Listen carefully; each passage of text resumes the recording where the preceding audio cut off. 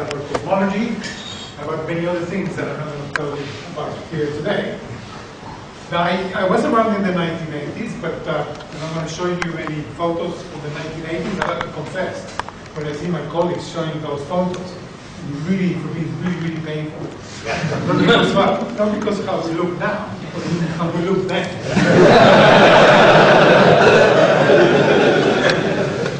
So, I will begin with a picture, a contemporary picture of Dick. It's a shame he's left, or there he is. And, when I saw this is a modern picture of Dick, when I looked at this picture, I thought, well, this man, whatever you tell me, he can't possibly be 60. I mean, you look at it, he just doesn't look 60 until you see the rest of the picture, and then you realize that he is wearing a name tag that gives it away. He's at an age where he has to wear a name tag in case he forgets.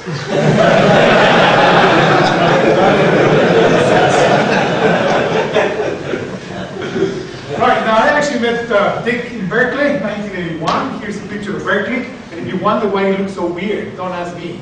Ask Dick. He can tell you why. That's a joke for those who know Dick very well. And in fact, the first big interaction I had with Dick happened here in Aspen in the summer of 1982, when we in fact lived in the same house for several weeks. And I had a huge number of recollections and discussions with Dick. And I remember one particular one where he was trying to explain to me transfer functions. Now, any of you who can try Dick explaining something to you know exactly what I mean. Really figure out what the hell he was saying. And then he says to me, look at it this way. Right? It's very simple. Think of this. Think of some of the rapidly moving neutrino-like particles. Think about them as hot, and the other ones, the massive particles, as cold. And then he looks at this. That sounds rather good. Hot and cold dark matter. And I think that's, although he doesn't agree with me, I think that's where the hot cold dark matter came to be the nomenclature. At any rate, in his early days, Dick, as George already indicated, worked on neutrinos. That was an idea actually that came from the East, came from Zeldovich, and I think these were Dick's famous Soviet days. I think it was all due to the nefarious influence of Alex Saleh, who I think was an agent. We all knew that. A very strange company called the International, I don't know what it was, the International Bounty Merchants, IBM. He used to work with them. And I think he was an infiltrator and had Dick on the wrong path for a long time. Now then, Dick, however, was put back into the right path in 1984 in Santa Barbara. Those of you in Santa Barbara know that that is one of the meccas of capitalism. In fact, Reagan used to be there at the time. And in 1984, we had a great time. There were many of us there at a workshop where CDM was explored for the first time. And we spend a lot of time at the beach, and unfortunately it's too much light here, so maybe the people on the front row, if you don't make out a big bond over there, the waves. And we really did spend a lot of time on the beach, and also a lot of time working really hard. And in fact, it's quite interesting that these were some of the first papers in CDM, not the first. I think the first were a few years earlier, but the interesting thing is that with the exception of Mark Davies and Simon White, who were much too respectable, the rest of us, I think, probably including Jim, all lived in the same house, in the same apartment block. That was absolutely amazing, and there were other people who were not in these two papers who also shared that apartment building.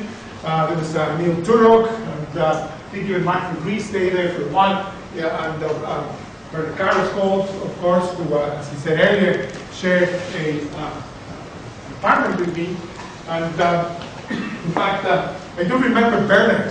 It was great with metronomic precision. Every night at 11:30 p.m., he would sit in front of the television, turn it on, and watch a British program called The Avengers, and go with equal metronomic precision. And about 11:35, he would fall asleep. And it was my duty every night to go and pick him up, wake him up, which was not very easy, and try to put him to bed. I would say that's an example of true love. Anyway, a wonderful paper. It was written at the same time as the DFW paper in Santa Barbara. And we were trying to rush to see who took longer to write these papers. And this paper became a Bible. And it really was truly a masterpiece. It's been translated into 7 or 8 languages, comprehensible in all. And I remember particularly, actually, the Europeans, the French, and the Spanish. Anybody who wanted to be anybody in cosmology had to be seen carrying a copy of BBKS. Not that they read it, but they had to carry it. Now, thinking about those days of BBKS, in particular, the image that I have of that paper is neatly summarized here. And, not because the paper is indigestible, but because, look down there, it has not 1, 2, 7 appendices. That was the world record. Anyway, it soon became clear that Bond's Soviet days were numbered, and it was clear already in the early simulations that a neutrino universe didn't look nearly as good as a universe with cold dark matter, particularly one with a low value of omega. That was the CFA redshift survey, the biggest survey we had of the universe in those days. And the story of cosmology, to a large extent since then, has been a story of developing this model until we find ourselves here today, where we have this lambda CDF model that agrees with a huge range of data, and over a factor of 1,000 or so, factor of hundreds or 100 in scale. And of course, Dick has contributed enormously to the state of cosmology today, as summarized in this picture. However, I think we have to recognize that wonderful as lambda CDF is, you have to buy that at a great expense.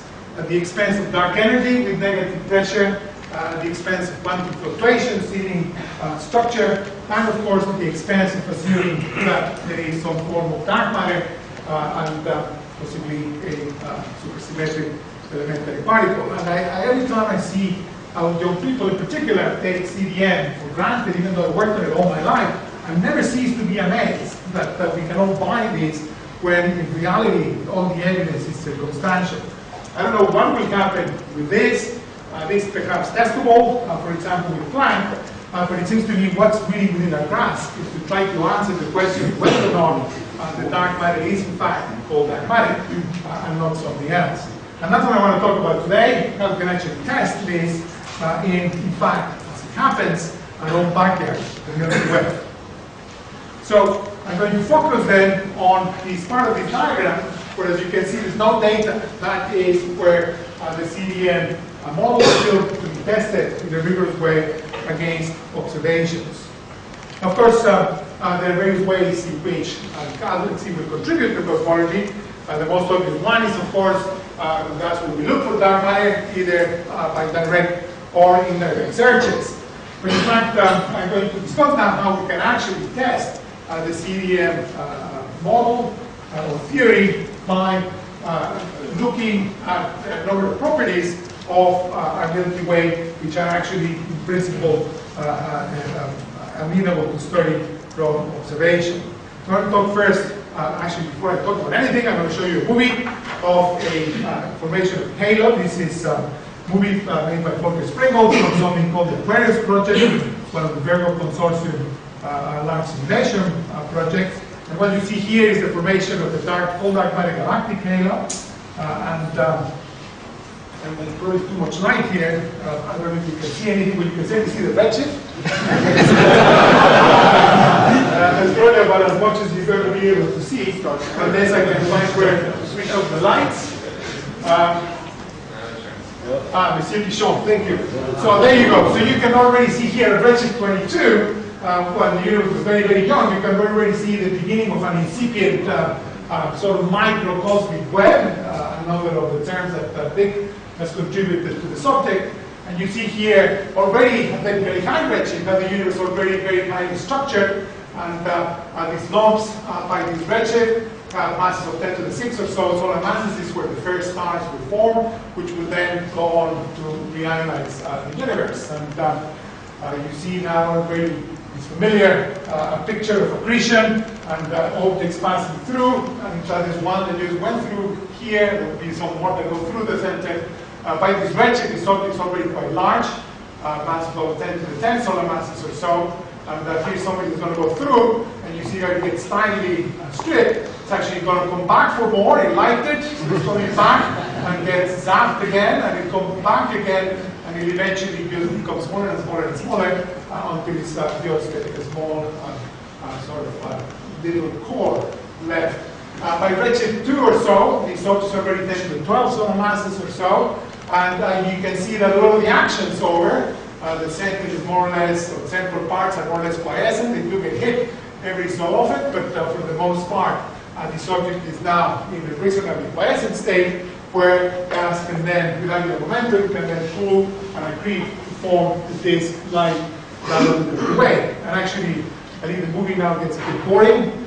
So we simply showing you to put the light back on, I would appreciate it. And we will thank you for stuff. So, there's 3 ways in which we can use the Milky Way to test the CDM paradigm. The first one is the structure of cold dark matter halos. And we know for a long time now from simulations that one of the predictions, I think undisputable predictions of CDM, is that the density profiles of dark matter halos should be cuspy. They have this NFW profile where the density diverges like 1/r or so towards the center. So we know that for a long time. So it's called the NFW profile, and then George already showed what the NFW profile looked like when it was 30. That's a picture of the profile at high redshift. And we can study now this structure with much greater resolution with simulations like the one I just showed you. So in this Aquarius program, we've simulated, there's no intermediate state between darkness and light, is it? No. All right. So we've said, that's probably the most profound thing I would have said. Now we've simulated 6, thank you, so there's 6 halos here that we've simulated. The high resolution case has 1.4 billion particles, each of mass 1,000 solar masses. This is the second level of resolution where the particle mass is about 10,000 solar masses. And so this really allows us to look in great detail, not only at the structure of the main halo, which is not the main focus today, but in fact at the structure of the subhalos, which is where we're going to focus. But here is a picture of the NFW profile. The original NFW work stopped here at a radial distance of about 10 kiloparsecs or so, where beyond where the disk of the galaxy is. But it turns out that now with this much higher resolution, going down to tens of parsecs, that simple field formula still seems to work. I think we either just got very lucky, or Simon is very bright. So now the question then is, the simulations give cosmic profiles, and the issue really is, does nature actually do the same as the simulations? And many people try and answer this question looking at galaxies and clusters. That's reasonable, but it's dangerous because the halos of galaxies and clusters are likely, we know that there are variants in the center, they're likely to be modified by the galaxy forming in them. But this is one of the rare occasions where nature has been kind to us and has given us objects which, in fact, may retain pristine dark matter halos. And these are the dwarf galaxies of the Milky Way, not just the spheroids, the dwarf satellites of the Milky Way. And these are objects that have enormous mass to light ratios, about 1,000 or so. They're completely dark matter dominated. And so perhaps here, binary effects are very important, and we might actually be able to see the pristine dark matter halos. So the question then is, do these satellites of the Milky Way live in halos with cosmic profiles? Now, in fact, the question cannot begin to be answered because for 6 of these dwarf galaxies, there are now very good photometric and spectroscopic data, in particular, that allows one to study the motions of the stars, in particular in these 6 galaxies here. In Fornax, for example, although you can't see where Fornax is, but it's somewhere in there, there are now velocities measured for several thousand, 2,000 or 3,000 stars, and also very large numbers of stars for these other little dwarfs. And so we can then ask the question, do these data, are they consistent with the idea that the satellites form in CDM halos? So we resort to page 1 of Binney and Tremaine, and go back to this famous genes equation. That is basic tool to try and answer this question. This is the first go of the question. So the genes equation, of course, relates the potential, which we measure in the Aquarius simulation, to the observed stellar density profile and the observed radial velocity dispersion. And there's this annoying velocity anisotropy, which is difficult to measure. And in fact, I want to show you actually what I'm going to talk about for a while is the case in which the velocity anisotropy is the simplest possible value. You can have 0. So I'm going to be talking about isotropic models, and I'll show you that that's not crazy. So here's the program. What we're going to do is we're going to go to pick one of the subhalos in the Aquarius simulation, and let's imagine that a galaxy with the observed stellar density profile, say of Fornax, has formed in a particular subhalo. Let's assume that. And then, because we know the potential, and we've assumed the stellar surface density profile, we can then predict, if that was true, what the run of velocity dispersion with radius should be for that particular halo. We measure that, so we compare the prediction with the measurement, and that gives you a value of tan squared. And then you record that, and then you move to the next subhalo and do the same thing. Suppose Fornax are forming that subhalo. So eventually you find the best of these subhalos, the best fit for Fornax, and you do that for the other orbits. So that is the program, and that is a paper that just came out a couple of weeks ago by Strigari, Simon, and myself. So the first thing you need to know is what is the genes equation. You have a 3D stellar density profile, so you need to guess what that is. You only observe the projected density profile. Actually, it's important to have a formula, a fitting formula, that's sufficiently general. Many people, well, several people have attempted this kind of analysis, and often they get the wrong answer because they don't have sufficiently general forms for the 3D stellar velocity distribution. So I won't say more about that, but that's mostly for the benefit of few of the experts in the audience. So here's the result of that program then. We've taken the potential from the simulations. We've inferred these from the photometric data, taken the velocity anisotropy to be 0, and found the halo, predicted that, and then found the halo that gives the best fit to the data. And here are the results. So plotted here is velocity dispersion, function of radius, Fornax, Leo, Carina, Sculptor, and Sextans, and the data, set data, shown by the symbols, and the red lines are the best fits. And you can see by eye that these fits are extremely good. You can quantify that, and you can see that this is the probability that the best fit can be rejected.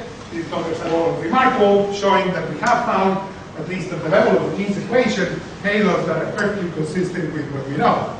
They can go further than that, and that's not just the genes equation, it's just the second moment equation, but of course with thousands of measurements we know a lot more than that. We know the entire velocity distribution, and page 2 of Binney and Tremaine has this Eddington inversion formula, which allows one to actually work out the entire velocity distribution function. So not just the second moment, but the entire velocity distribution function, which we can again predict from the simulations, and then see how well the predicted stellar velocity distribution matches the data split into 4 bits of radius. So this is the inner parts, intermediate and outer parts. So it's the entire velocity distribution function, and in the case of 0 anisotropy, and you can see that in fact the data is pretty well. So this is a consistency check that the isotropic assumption is good. So the conclusion of this work, in the case of Fornax, is that the photometric and kinematic data for the satellites are consistent with the Cosby NFW profiles. It doesn't prove that they have it. It just means that the data is consistent. With that, there could be other solutions that also fit. So the cosmic profiles are perfectly reasonable fit to all the data, everything we know about the satellites. Well, very quickly, I just want to touch on another of these areas. Of course, the Milky Way tells us about CDM, and that is the number of satellites. Now, many of you here in this audience would be familiar with this so-called satellite problem.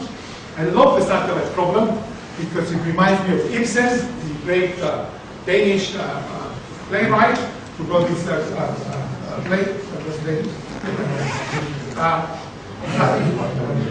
Origin, sorry. They're all the same.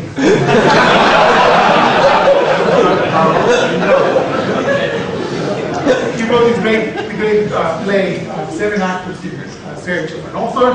And here's the... Anyway, all right, so, here's the problem. The problem is that the simulation that I want to solve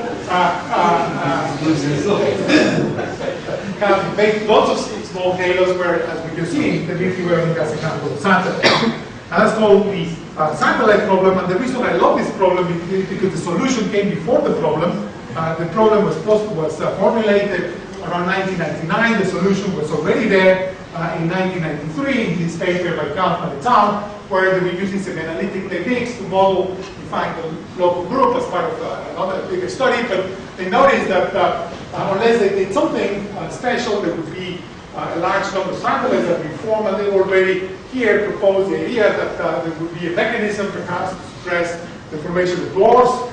They were not very specific about what that mechanism would be, but the word reionization is actually mentioned there. Now these processes were calculated more carefully and in more detail in Andrew Benson species. So here's a plot that shows number as a function of magnitude, as a luminosity function. Here are the number of dark matter halos. There are lots of them, but when you try to study galaxy formation in them and take account of various feedback processes, you find, for example, that your supernova feedback already makes it very difficult, impossible, in fact, to form galaxies successfully in many of these small halos. So supernova feedback suppresses the formation of galaxies by a large factor, and then reionization finishes the job. And in fact, when we published this paper, some people noticed that our best model showing blue was not very good because it predicted the presence of many satellites that were not known. At the time, this was 1993, when only 11 satellites were known. And of course, the year after the paper was published, many more satellites were discovered. This was known in the Milky Way. And here's where the new data come out. Exactly where Benson had predicted it should be. Now, I often say this is one of those rare examples, where there was CDM prediction in advance of the observations, but I don't really mean it. I think this is one of those cases where there's 80% inspiration, 20% inspiration, 80% good luck. I think we just got lucky with already observed physics, but there we are. So one can repeat that now with more modern simulations. Here's the same kind of work, not only the Aquarius halo, and the same good agreement with the data. Now you can do simulations as well, SPA simulations, less resolution of the same Aquarius halos, and the answer is the same. So in my remaining 1 minute though, I want to move on to the last topic to summarize what I said so far. There are only a few of these halos make the galaxy because of reionization and feedback.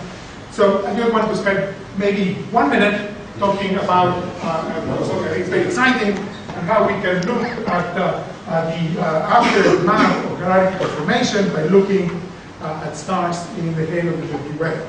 So you're all familiar, or many of you will be, with this field of streams, the fact that the halo of the Milky Way has these streams, Sagittarius, something called the orphan stream, the Morozov stream. And these, if CDM is right, should be the remnants of what we saw in that movie, this tile stripping, in this case of stars. One of the sessions 2 days ago was a beautiful picture of the Panda survey that Larry Withrow showed. And the question is, can we see that kind of phenomenon going on in the simulations? Well, the answer is, of course, this is dark matter. We can put stars in the simulations, which one can do, for example, using some analytic techniques. And here then is the picture in stars, some of these halos, today, the 6 halos. And it's instructive just to do a beauty contest.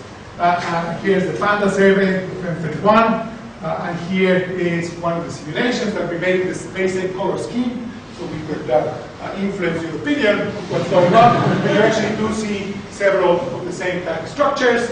Unfortunately, I think M33 ended up in the wrong side, but other than that, you see the shells and all these general debris that we can see in the real data. Here are some images of real galaxies by Martinez Delgado et al. And you see the shells and sort of seeming jets and things like that. And here are stellar images from the Aquarius simulations made by Andrew Cooper. One extent you can compare those two. But here's one of my favorite ones.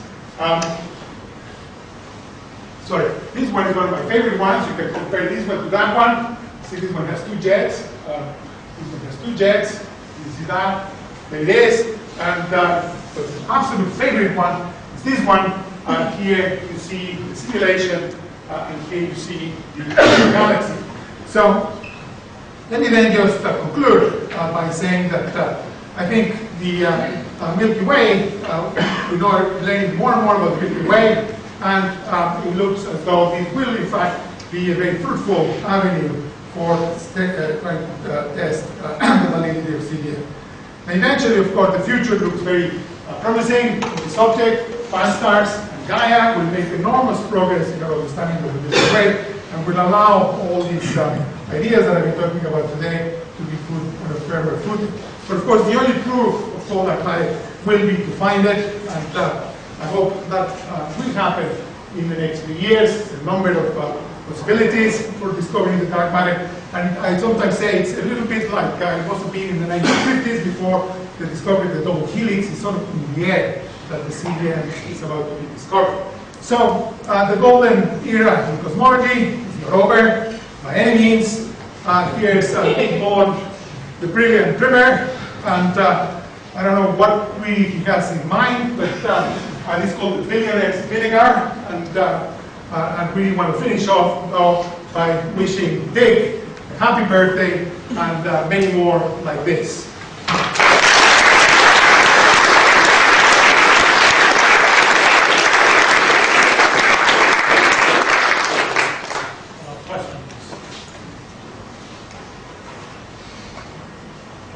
When you look at smaller dwarfs than the ones you investigated, there's this claim that everything has a constant mass within 300 parsecs. Yes.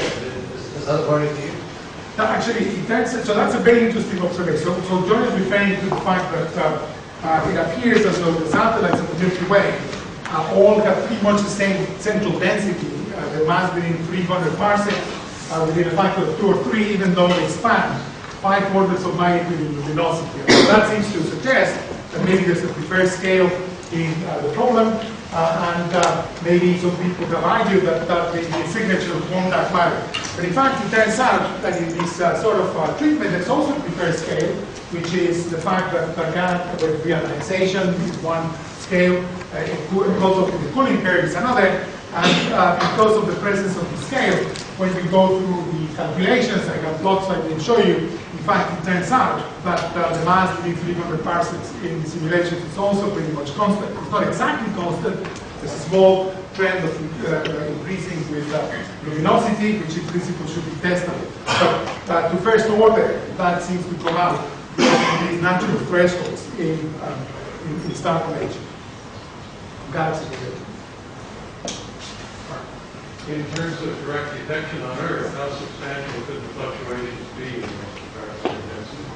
Well, it turns out that all this activity that we saw going on in the simulation at any times is extremely efficient at essentially annihilating anything near the solar neighborhood. And we've written a couple of papers with the Aquarius simulation, and Simon and Mark Vogelsberger have written a couple more, where I think we show quite persuasively, in fact, that the fluctuations are very, very small. So I think the possibility that some people have spoken about that maybe we live in a fractal and there could be large fluctuations in the dark matter density at the position of the sun, I think they're not substantiated by the simulations. And so what the simulations tell us, although of course we're still many orders of magnitude from resolving your experiment in the laboratory in the simulation, I think what they tell us is that we should expect a very, very smooth distribution of dark matter locally, and the velocity distribution, which is close to, it's a multivariate Gaussian.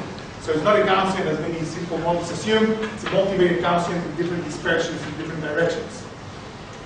I think we'll have to stop there. Remember, there's a photograph outside on the steps, and you can't have your lunch until the photograph is ready.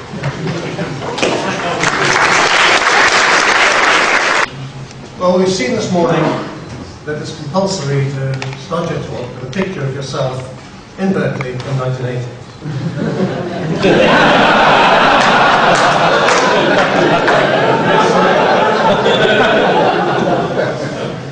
So, you know my secret, I lie about my age. I wasn't in Berkeley in 1980. Am I sad? Well, it was obviously an interesting time. But supposing you had been there and you failed to do world-shattering work, you never recover. So on the whole, perhaps it was best not to take a risk. So for me, Berkeley in 1980 was actually CITA. I first met Dick, I think, at pre-IEU in 1982. It was at CITA that I first really got to know him. My first visit was 1988. And that was brokered by Dick's partner in crime. Now, I know I'm not the only one who's very sad that Nick can't be here today, because I think CITA for me was very much the Dick and Nick show, and it was a great time. It really rose almost from nowhere, became the world centre of cosmology overnight. They had help, of course, and we had some very nice reminiscences yesterday about Paul Lev. I'm proud to say, I hope I'm not wrong, that Lev's first trip to the West was actually to Edinburgh, which was by virtue of Martin Lockhead and group connections with Soviet groups. So I remember he came to the airport, got a taxi straight to my flat, appeared on the door, and we introduced each other. And I then had to explain to him why the taxi driver had called him Jimmy rather than Lev. He seemed very confused. So these were great times. But because they were good people, coming to see you was stimulating, but hard to live up to. So you might as well have entitled this talk how I tried and failed largely, but not entirely. So, brief outline is, when I was writing it, I was horrified to realise it actually covers cosmology in 4 distinct decades. So we better solve things quickly, because there aren't many left. And the 1980s talk about mystery density peaks, how that transmogrified the halos, Schechter and all that in the 1990s, its apotheosis to the halo model last decade, and various applications to different kinds of gamma today. So, this is the book that launched 1,000 papers. A number of us in the middle of the 1980s were lucky enough to discover this track, in particular a marvellous article by Rice. And it's amazing to look back and think how ignorant we were then by today's standards. The primordial density field was just a random process, and there was lots of mathematics one understood about these things, just most cosmologists didn't know about it. So I think Nick was the first to stumble across this, and independently, not long afterwards, I found it in the Royal Observatory Library. And as we know, Nick used kind of mathematical tools that Rice had pioneered to figure out the puzzle, the solution to the puzzle of why Abel clusters had an enhanced cluster. Just the unusually high regions in the random density field are unusually strongly correlated. And this paper is cited and cited and cited as having started galaxy bias, which of course it didn't at all. The statistics that Nick did apply perfectly with light traced mass exactly. So, what I wanted to do with this, I was motivated by having worked on abundances of high redshift quasars, so I wanted to do with distributions of collapse times, which of course you can calculate if you know the distributions of heights of peaks in the Gaussian density field. So Alan and I got together and we wrote a paper on this in 1985, and we calculated the peak height distribution. It looks a bit ratty, and that's because we did a 6-dimensional Monte-Carlo integration, which for the computers at that time was probably quite achievement. And then the Bible came out, and to my horror I found that BBKS could do 5 out of the 6 integrals analytically. I suppose I was quite pleased that there wasn't 6 out of 6. Nevertheless, it's clear that the occurs were a lot a lot smoother than that. What this paper also did, as Carlos alluded to, was basically set cosmology back a decade by putting us on the wild goose chase of trying to reconcile Einstein's theory with the data by having a high threshold for galaxy formation. That's unfair, of course, because I think our confidence in the low density model wouldn't be so extreme if we haven't tried and tried and tried to make Einstein a simple word and ultimately fail. So this was a necessary path we had to go through.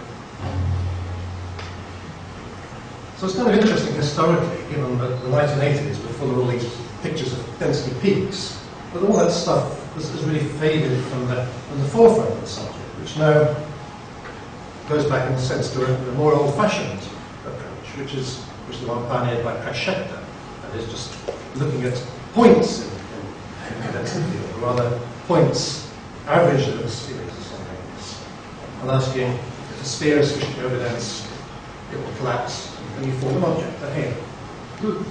So there was a long-standing problem with that, which was the cloud-in-cloud Schecter analysis. They accounted for half the mass, the other half was underdense, and where did it go? Well, Arnold and I wrote another paper in 1990 where we realized that you could look at different smoothing scales simultaneously. So if this is the density contrast as a function of smoothing scale, you might have a point that was on some small smoothing scale below the threshold, but nevertheless above the threshold on a larger scale. So it wasn't underdense in a low mass object, it was actually in a big one all along. And by analysing these trajectories, we could get a prediction of the mass function, which was less peaky than the pressure, that's the dotted line. And it's probably just a complete coincidence, but that less peaky form is more like what comes out of analog simulations now. So we were happy for a little while, and then again along came the juggernaut, who not only did all this in a great deal more detail, but also did the thing that we missed, which is that trajectory approach usually not only mass function, but usually conditional mass function. So the paths of the mass is only here. And of course this is the central thing of our understanding of galaxy formation today. Carlos is sitting there busily counting his citations, and they're all based on semi-analytics, basically following the merger trees that all this stuff can be part of.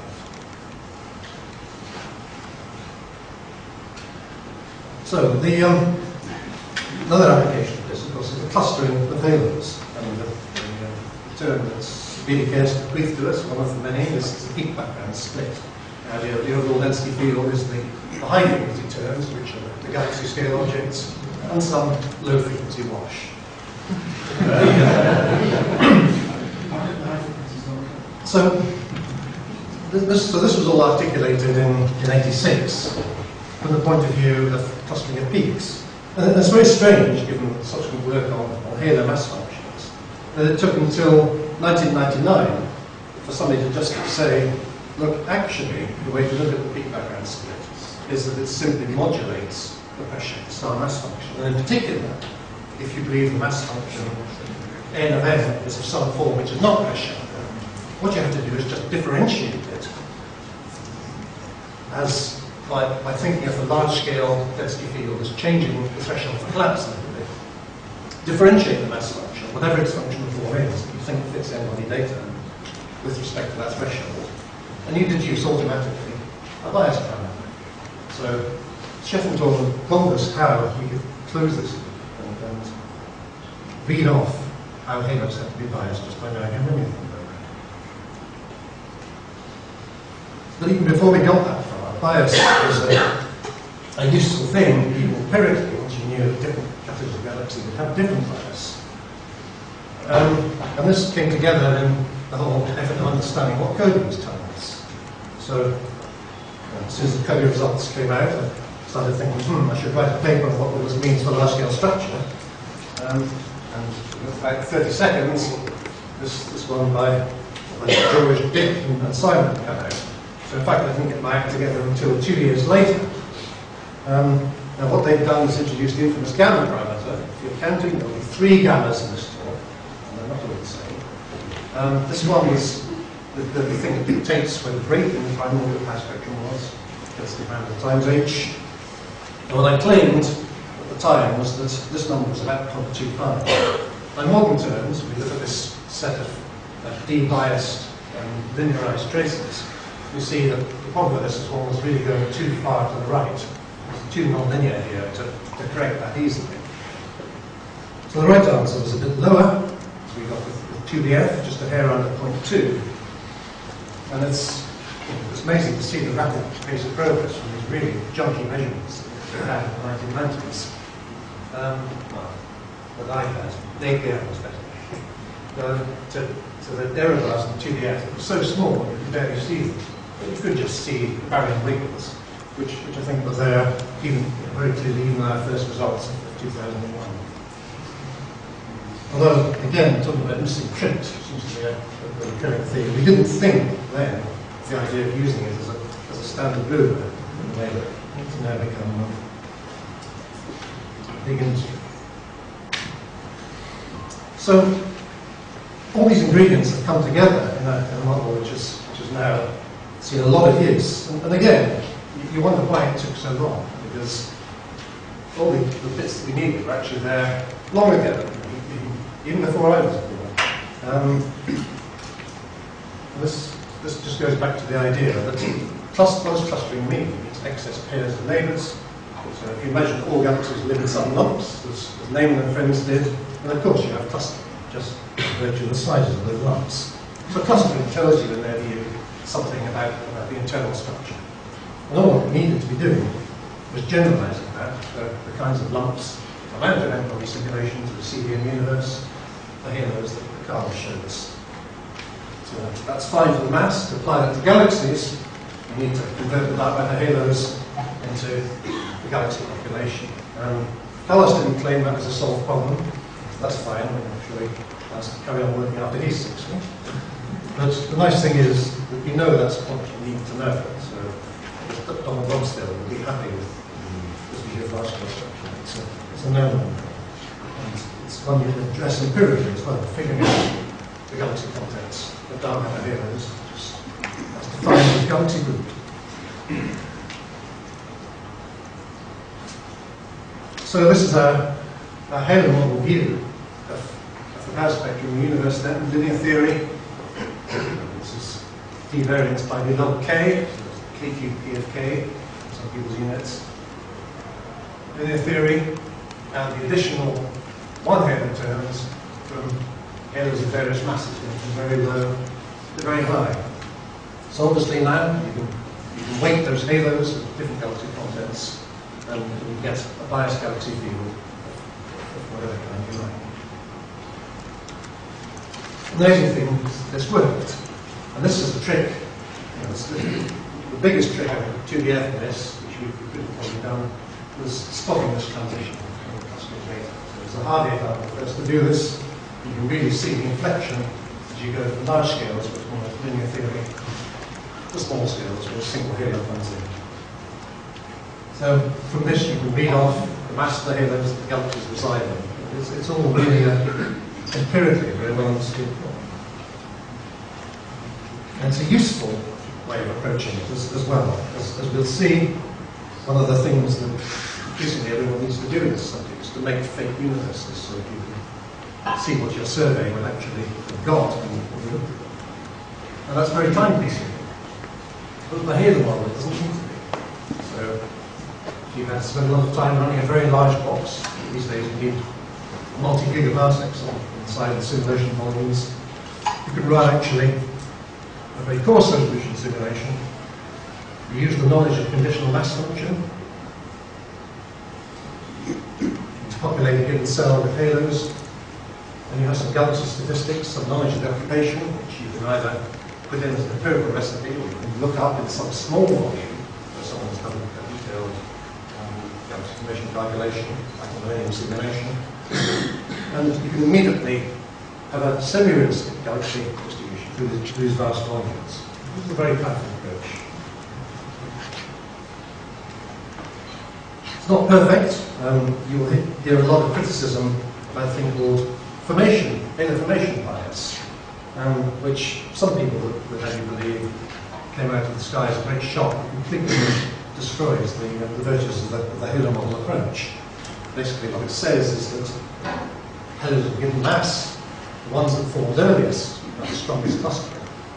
Now, when I heard people worrying about this, because this is already exactly what Nick was saying in 2004. That's the whole point about how high peak bias works.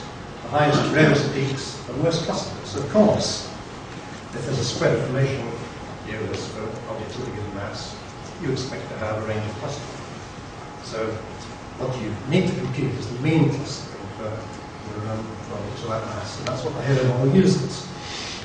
So the reason there's a potential problem is at the next level down, that if you want to use this to predict galaxies, you have to say, now do I expect that the galaxy populations of a Halo of a given mass that forms early versus one of the same mass that forms late will be the same? Well, of course not identical. Stars age, but it's nothing to do with the dark matter side. It's purely a question of physics. And I think this was all said here. So, if you're optimistic, and why not, especially as time is running out for this talk after life, you have to regard large-scale structure as a solved problem, more or less. So it's come from a great puzzle, or something we just don't have the faintest idea about what it's telling us, to a tool. And this tool is really devoted at studying the large-scale dark stuff. And you'll know this argument that the only evidence we really have strongly for the existence of dark energy is that when we apply the Friedmann equation to the data, we seem to need an extra term to describe the expansion history of the universe. So that extra term is plausibly a homogeneous contribution to the energy density of the universe. Or maybe it just says the Friedmann equation wasn't right in the first place, and this extra term indicates the need for a new theory of gravity. You can't split those possibilities just with observations of supernova Hubble diagrams. So what you need is to look at the next level down at the operation of gravity on inhomogeneities. And basically, the thing that the field is fastened on is to realise that galaxy surveys measure delta, the fractional fluctuation in the light density, but ideally in the mass density, and the logarithmic growth rate of that with respect to scale factor. It has a standard form, which goes back to Jim Peebles, density parameter for the gamma power, where gamma used to be 0.6, but now in a great leap forward, it's now 0.55. So no doubt look forward to the future, see how meetings where the next decimal place is plotted on. So A is R. A is the scale factor, the dimensional scale factor. Sorry? A is the same as R. No. No, R is the dimension full scale factor. A is R divided by R naught.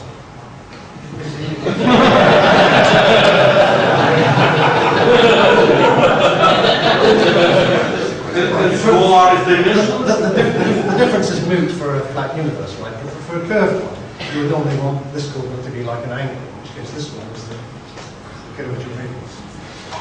It's just a convention, but alive, indulgent.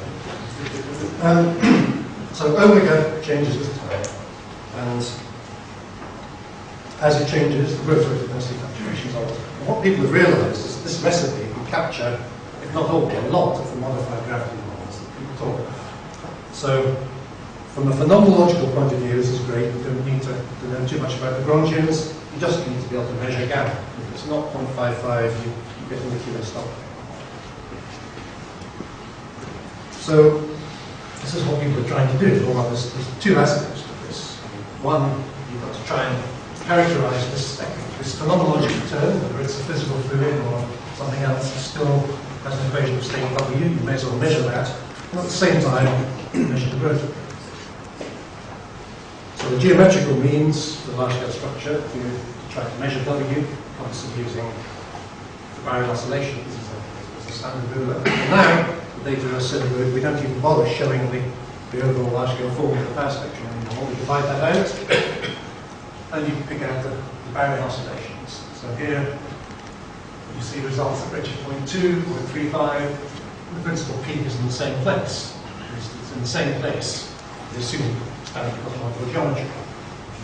Change that geometry, and the alignment would be poor, and that's how you constrain effectively the distance redshift relation.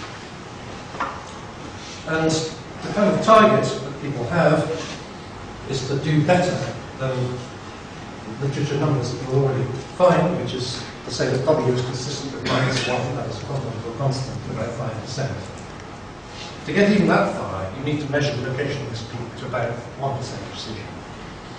And to go better than that, therefore, you need to do rule of thumb arguments to show that you need redshift surveys of many millions of galaxies. So that's a motivation for new next generation projects like the BOSS survey.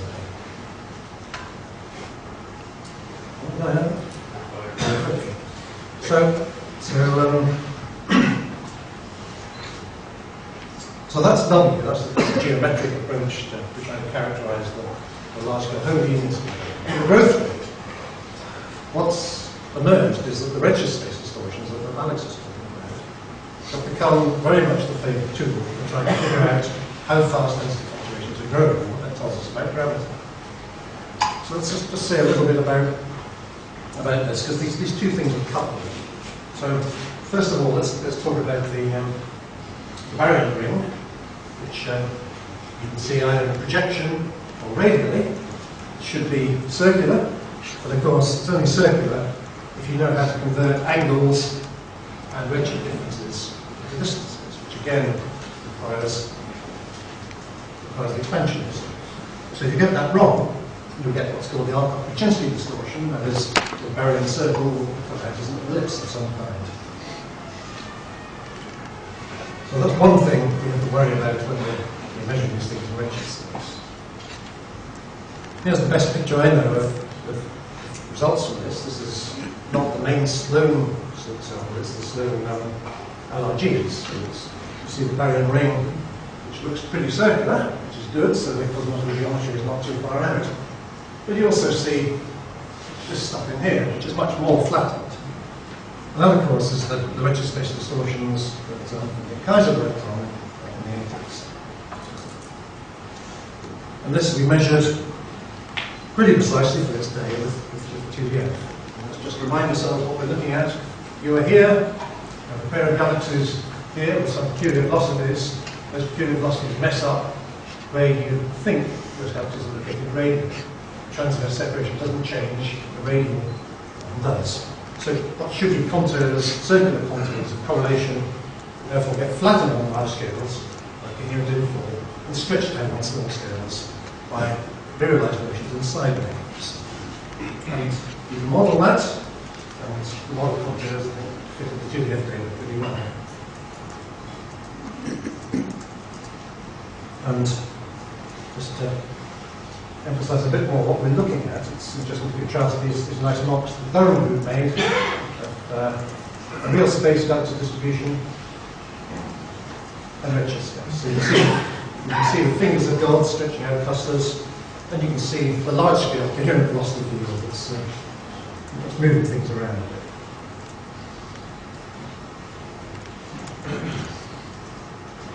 So we're trying to use that large scale flattening to measure the infall rate, because large scale flattening is caused by peculiar velocities by the continuity of the thing depend on the growth rate of density fluctuations.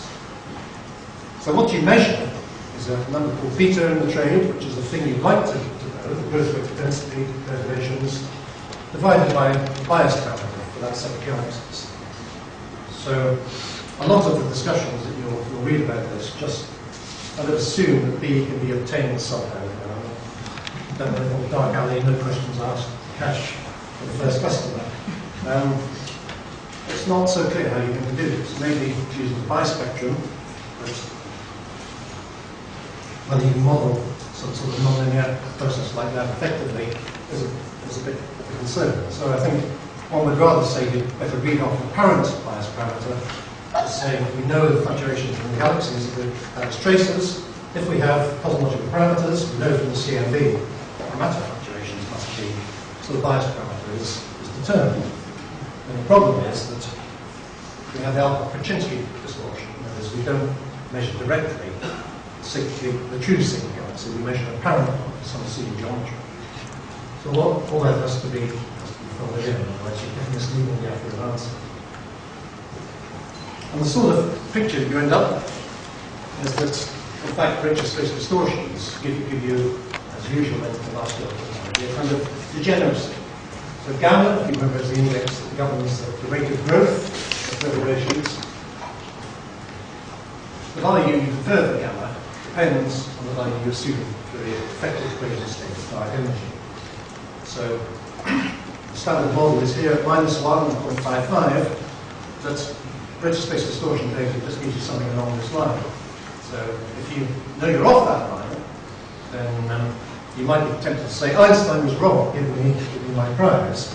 But you might actually just have learned that the W wasn't -1. And we have to be careful here. There was an infamous paper which went through several versions recently by Rachel Bean, claiming that apparently standard gravity did not fit a set of large-scale data. She assumed W was -1. And so that's something that I think one must not do. So David Simpson and I wrote a paper on this recently where we actually tried to figure out precisely how well correlated these parameters would be. That's the computer-generated cartoon compared to the hand-generated one on the previous survey. So I think when one's approaching this empirically, there's a lot of talk about figures of merit. And these tend to concentrate almost entirely on how well you can measure dark energy, W. But really, dark energy and deviations from Einstein gravity should be viewed as having been on equal footing. And you want to see if there's anything non-standard on which of these it is. So you really should be looking at something like the area of confidence ellipses, on that kind of thing. Alright, so we're trying to measure these things very accurately in the future, and one day, I hope it doesn't take as long as Planck, we might have Euclid to do this for us. But of course it might not work. We're just assuming that root n will carry on working forever, we get more galaxies, and measure things like richer space distortion more precisely. But we'd like to be able to prove that we do recover something about the dark matter distribution rather than about the peculiarities of galaxy formation. So this is one thing we're trying to pursue. Spend a couple of minutes talking about where the UK and Australia have tried to go after the 2 years project. And that's a thing called gamma, whose aim is basically to get about the same number of redshifts as 200,000, but much deeper, basically, because the instrument is being upgraded. So we're aiming to go to an R of 19.8, so 2 full magnitudes equal to the SDSF max. There's the team, and just to pick out is the overall PI is Simon Driver, St Andrews.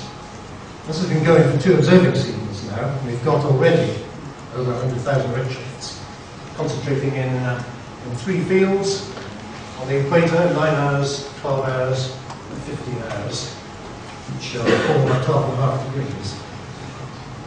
And that's the current distribution. So this is the yellow stuff here is 2DF, and you can see just how much beautiful extra data you get by going the two magnitudes fainter. We also learned a lot about local dwarfs, which is another motivation for gamma, but that's not for today. So one thing that's being worked on right now is richer space distortions, which we already did with 2DF as a function of galaxy type. So red galaxies in blue.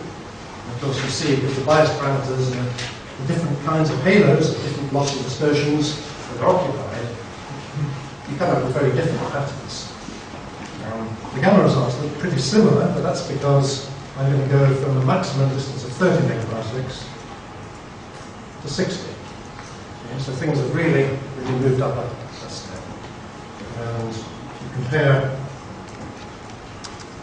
simple models for the data, it all looks pretty good. I'm not going to give you the final number yet for how well this works, but I think this is something to watch out for. The gamma survey will definitely tell us whether we can get a consistent answer about the growth rate of density fluctuations out of galaxy surveys, independent of galaxy type. And I think that's an important sanity check on this whole thing. So I'm done. Dick has left us a great legacy. And Glasgow structure, thanks very much to him, is in good shape and is going to be doing good things in the future. I just want to close by one note of criticism. Dick, I always thought you lacked foresight. So 60 years ago, you really should have thought to be born in February. Because then we'd have had this meeting somewhere where the other kind of dark matter is very much in evidence. And I've enjoyed very much the interactions with Dick on the slopes. And I hope there are many more to come. Thank you.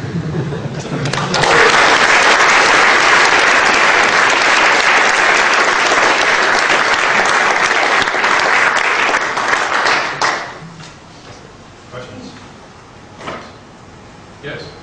Just a thought on getting bias. One of the things you ought to be able to do for various surveys is cross-correlate them with lensing with CMB. And there's already a bias measure of WMAP, but that's cross-correlated. But this will get much better with POM and the polarization experiment. So we'll have polarization measurements, we hope, behind the gamma field. And that will give you, when you cross-correlate that. Yeah, but look, I mean, the lensing inferred mass densities you're only going to get by assuming cosmological parameters. So if you assume the cosmological parameters, you can predict sigma 8 today from CMB to exquisite accuracy. Would you rather just ratio that to the data to get the bias? No, because all I'm assuming here is when I measure the lensing galaxy cross correlation, the amplitude of the bias depends only on, because I'm measuring the lensing galaxy to galaxy, and that ratio depends only on the distance ratios, and rather equally. Once you said you know the angular average distance ratio for 1,000, that's well measured. I think it's a lot safer than the bias spectrum. Well, I agree with that.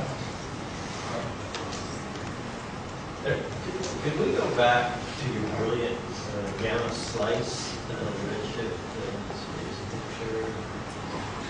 Okay, so thinking about those really big holes. These ones? Yeah, those are the ones that are causing the universe taxonomy. No, but they're